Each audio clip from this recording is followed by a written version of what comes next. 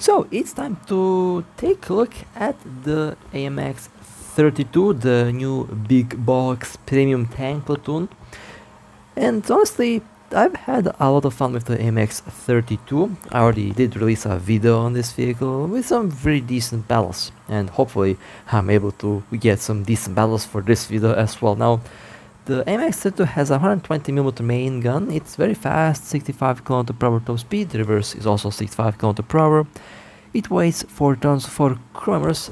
Average penetration 480mm, basically the same amount of penetration that we see on the Leopard A1A1 L34, and the same, about the same average penetration that we see on the Leopard 2K as well. So it does have a very powerful main gun. The armor, well, obviously in top tier we don't really look at armor that much, especially against kinetic shells like the AP shells, AP FSDS shells, but it should handle a hit or two. However, I would still avoid getting hit, because this vehicle has, as I like to say, no armor. And is that a bad thing? Well, no.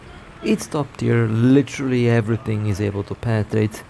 Well, with some exceptions, of course. Some of the vehicles, like the Merkava and the TTD and Oliphant, for example, do have some decent armor, and more on that when I do drive the Oliphant, not the Oliphant, but the TTD and some of the other vehicles.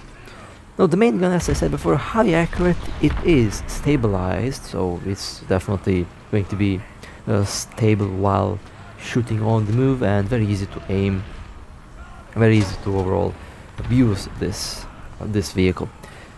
Now, we also did have a other AMX-32, which is a classic vehicle, and the other AMX-32 is actually a modernized version of this AMX, a bit better overall, but this is the premium version of it, so that's also interesting to note. The AP shell does do good damage. It also has HEA TFS shells that I use occasionally. My primary ammo is, and always will be, the AP FSDS ammo, the armor piercing fin stabilized disposable sabot shell, or in short, dart, or as I like to call it, the magic dart. Or in the case of the AMX, the pointy Baguette, because that's what the AMX is launching from the main cannon. Honestly, gameplay wise, this vehicle feels very close to the Leopard. There are some differences, but the general idea, the general performance, I would say what you'd expect from a Leopard. And if you do like the Leopard, you will probably like this vehicle as well. If you prefer the Leopard gameplay, you will enjoy this vehicle as well. What is this Ketenyak Panzer doing here? Oh well, yeah, they have been dying. Okay, that explains it. And there we go. Of course, I have no armor, so auto cannon shells and stuff like that will go through. So you have to make sure that you are showing the thickest part of your vehicle to the enemy. Although honestly, even the thickest part will get penetrated by the auto cannon fire from the high tier IFVs and other vehicles that are able to have some high penetrating ammo options for their main autocannon. However, I mean, this battle so far is not going too well, but destruction wise I think I'm doing decent. 8 destroyed vehicles. Okay, that's not bad, I would say. Might even have a better battle than with the last video. Of course, the last was just gameplay, and this is gameplay guide, so I'm basically going a bit in depth about this vehicle. And honestly, I don't really have anything else to complain about the AMX-32. Has, almost forgot to mention, it has fantastic gun depression, so you are able to take advantage of some very sneaky positions. You're able to take advantage of hold down positions really well. That was a revenge bomber, and that's a revenge fighter. Two of them were heading my way, of course they are. But yeah, a hold down works really well for this vehicle, and the gun depression is amazing. It's fast both forward and backwards, which is really important for hold down, because when you shoot you will be able to quickly go back to cover. The reload is okay, it's decent. Obviously not as fast as a autoloader, but it's not slow, so it's okay, pretty much acceptable, as I would say. And that's destroy vehicle number 9. Okay, not bad, not bad. Can you use this vehicle in a more aggressive way? Yeah, obviously it's fast, and those vehicles are definitely fantastic for, you know, for running towards zones and stuff like that. Can you use it as a sniper? Well, yes, you can. However, in top tier, playing tactical is definitely much more favorable in top tier, because you have all sorts of very scary missiles flying around. You also have very scary shells flying around, and usually one shot is all it takes for your tank to be destroyed. So in top tier you definitely have to adjust to the more tactical approach, have to adjust more towards the more not exactly stealthy approach, but you can't just eat. I mean, with the jumbo, for example, in mid tier and low tier, I can just eat and maybe destroy like 6 tanks before my tank gets blown up. Well, in top tier you can eat, but your vehicle will be eaten pretty quickly, so you can't really play top tier the same way you play medium tier or low tier. And that's why I'm saying medium tier and low tier is definitely a lot more fun, because you can actually play around more freely. In top tier you pretty much have to play in the same way I'm playing right now. Go to position A, B or C, find a rock, hug the rock, wait for enemy tanks to rush, destroy enemy tanks, and then maybe camp more and wait for more enemy tanks, or maybe capture the zone. It depends on the situation. That's the big difference between the top tiers and the lower tiers. Top tier is much more serious and less forgiving to mistakes, because of the vehicles that are involved in top tier. Medium tier, low tier, yeah, it's where the most fun is at. Absolutely no denying there. It's the story vehicle number 10 and 11, by the way. So yeah, already a better battle than in the last video. So yeah, I guess I'm not going to complain now. I usually try to outdo myself with the next video of the vehicle, which honestly gets a bit difficult as time goes on, because at one point the battle is so good that it's very difficult to replace, or very difficult to actually do better than that. Can I do more? Yes, I can. Recently I had like 18 or 20 destroyed vehicles with the Merkava, which was insane. I think I already uploaded that. Maybe I didn't. Maybe I'll just upload that tonight, so we will see. Depends when I upload that. That's the main thing. Okay, well, it was not bad at all, actually. And this is pretty much what you can expect from this vehicle. Maybe it does feel underwhelming because we already have a AMX-32, but this is the AMX-32 with 120mm main gun, so I think the first MX has a 105mm main gun. This has a larger caliber, which is very interesting to actually note.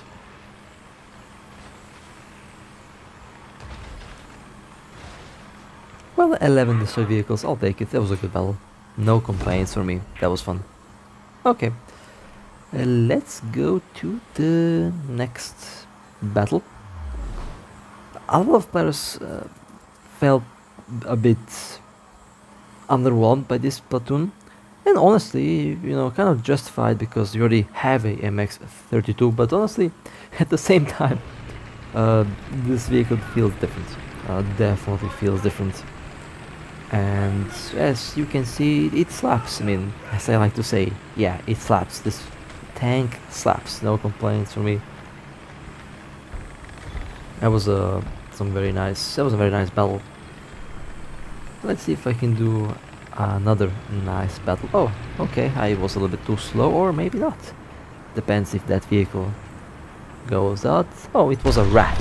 Oh no. Well, there we go. Rat destroyed. And speaking of the vehicle, I completely forgot the auxiliary 30mm autocannon, which is able to shred light armor vehicles, able to destroy tracks, able to destroy AEP gems. It is very nasty.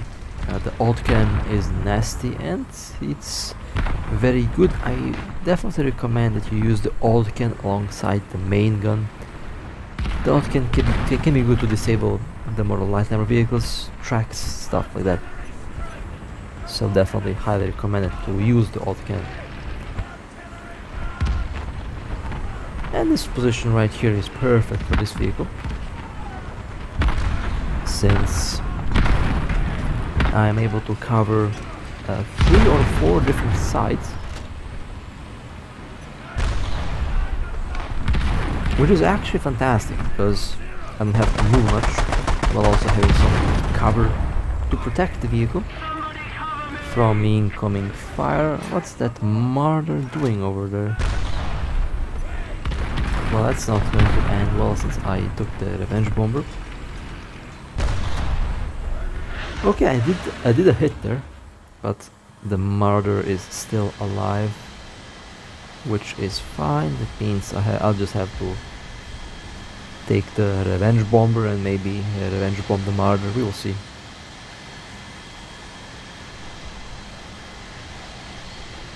Okay, launching bombs.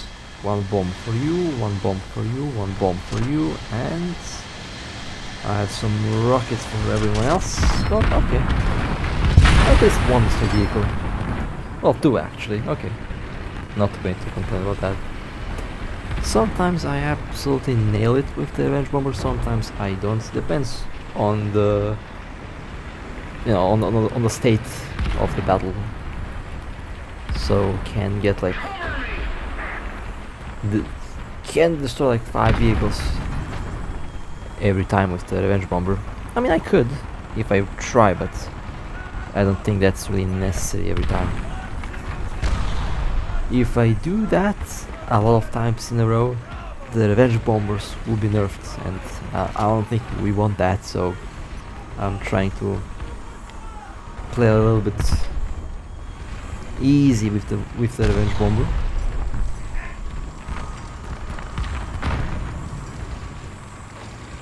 And we don't have anything. Okay.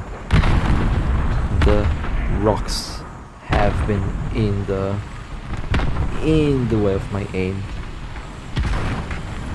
Alright, time for me to move a little bit forward and perhaps change my position to the other position with the rocks, which is right over here. M60, okay. Not really sure if I can hit that vehicle. I don't think I can. So just a little. Yeah, okay. I was able to hit the vehicle actually, but this vehicle is a bit flat. The turret is flat, so it's not as tall as some of the other vehicles. That's for sure. Not necessarily a big deal, not necessarily a big problem, but you know. Oh, and I am running out of ammo. Good thing I checked. It's a ZTZ 59. Okay, well, I'll just have to shoot the ZTZ until it blows up. I don't have any other choice, really, so I'm forced to waste all the ammo. There we go. 1 APFSDS shell left. And of course, the game wanted me to waste all of my AP shells. Now we're down on the heat shells. They're not bad, but I don't really like them that much, to be honest.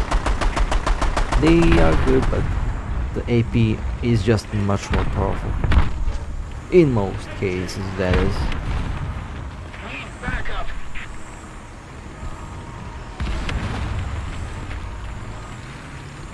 Revenge bomber in the sky? No, okay.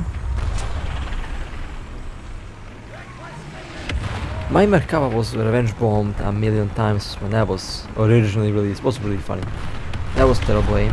If that was an AP shell, yeah, it would be that would be a destroyed M60. But Heat doesn't really like to do that, and that kind of sucks. But it is what it is. Can't really run away from that, so I had to waste all of my AP shells on the ZTZ. So the revenge bomber will have to do. Thankfully, it is the best revenge bomber. And we have okay, managed to destroy that one vehicle, and the second vehicle got destroyed as well. And someone else got the kill. Okay, fair enough.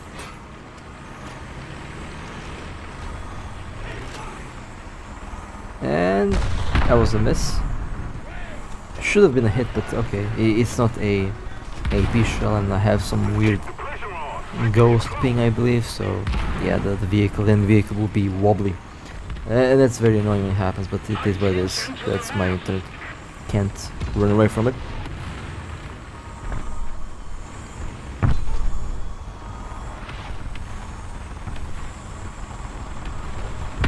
Where did my shell go? I don't know, but the Leopard still is alive. Oh well, in any case, someone else will probably destroy the Leopard.